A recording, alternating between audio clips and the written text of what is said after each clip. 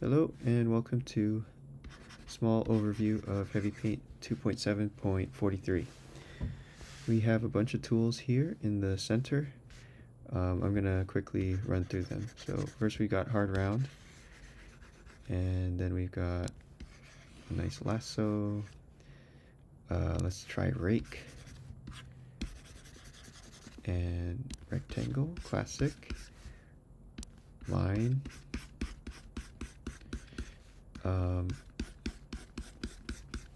Line blend, which goes between two colors. Tree is kind of weird. Smudge is pretty fun. They're all pretty self-explanatory, so you can play with them. But you'll notice that some of the tools have this color randomness to them. For example, the line and the circle have this. Every time I do a new stroke, there's a new different color, and I can control that with this dragger right here. So the higher up I go, the more randomness, and then the lower there I go, less randomness. You can of course turn it all the way off. And then aside from that, we have this control, which is our size.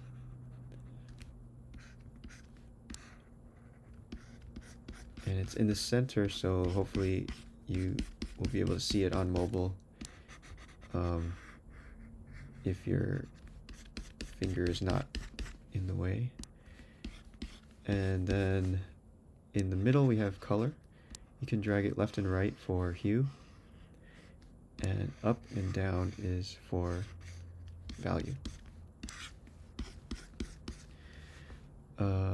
Let's see, this one is the angle of the tool, which we're not, it's kind of confusing right here because, well, it kind of makes sense. It's matching that angle, right?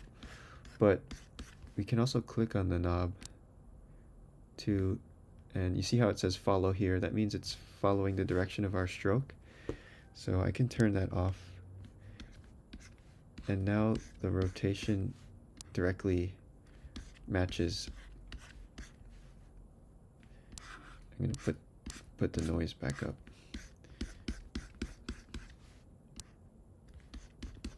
Okay, and then let's see. Let's go back to, well, let's try ramen. What is this?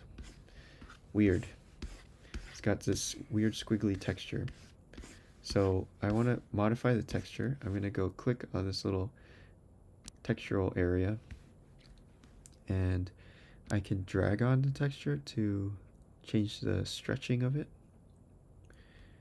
You can change which texture it is altogether. You can see that it looks sort of distorted here, and I can control that with this distort slider.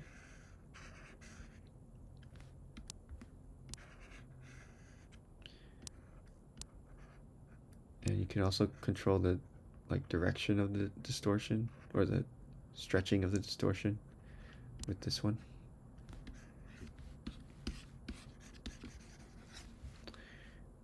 Alright, let me go to fan stretch.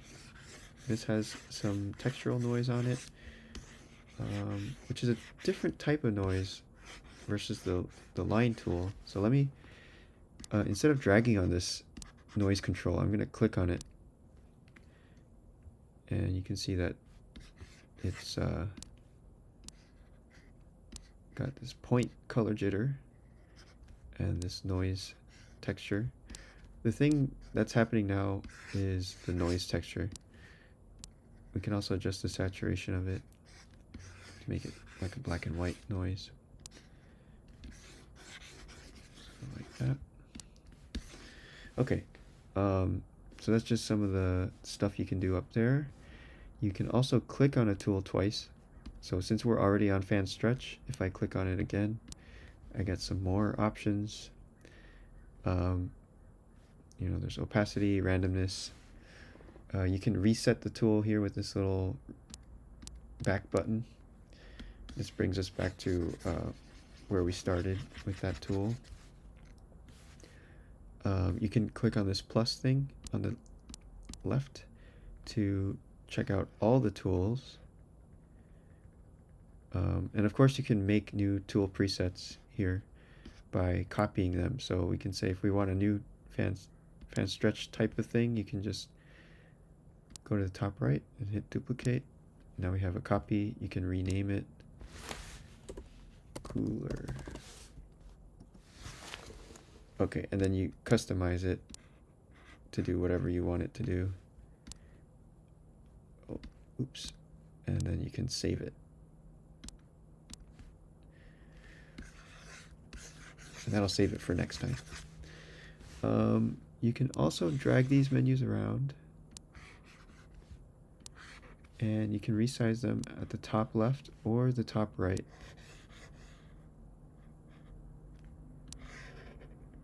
Like that. This color thing, you can click on the 3 dots to get different modes on it.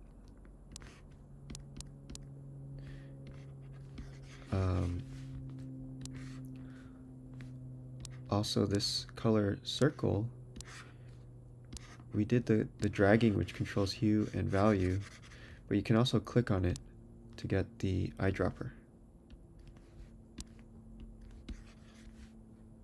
Let me try pencil.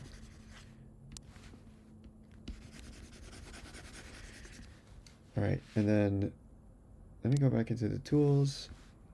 So there's some weird ones in here, like there's a liquify somewhere. Where is it?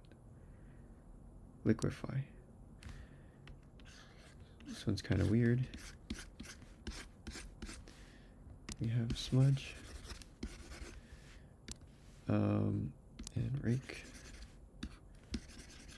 Okay, and then aside from that, you can save with this little save icon on the bottom left. You can switch to different pages with these arrows. It'll automatically replay, but you can skip it by clicking on the circle. And you can also see stats, like what tools you were using, how many times you're undoing, how many times you're eyedropping, and all sorts of fun little info. And when you're done, you just hit export. Pick how big you want it to be. For mobile, I usually try to keep the sizes more, smaller, but on desktop you can crank this up. And then you say okay. All right, and then just click anywhere to get out of this. You got layers here. Make new layers.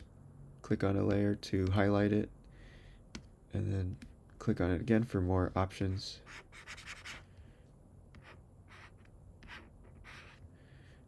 Of which there are lots. Okay, so, and then this gear icon is the last thing we'll cover right now. It just has a couple little options, like how you want to customize your UI, turn stuff on or off, and just lots of little things you can play with. There's even a timer for figure drawing or whatever, and black and white mode if you're trying to study your values. Anyway, that covers everything I wanted to talk about for now. Hope this is a good start, and enjoy.